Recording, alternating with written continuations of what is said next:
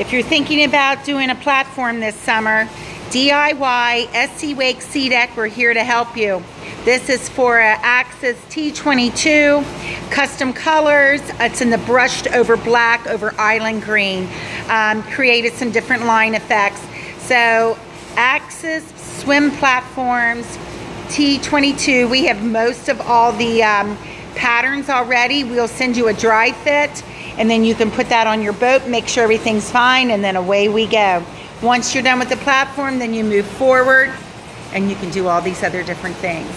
And gunnel kits, we're still cutting them, but I just think that's about one of the coolest gunnel kits that you could come up with, and you know, once it's on the boat. So if you're a DIY Axis, we've got you covered. Don't forget to do your trailer too. We do trailer pads and cooler tops.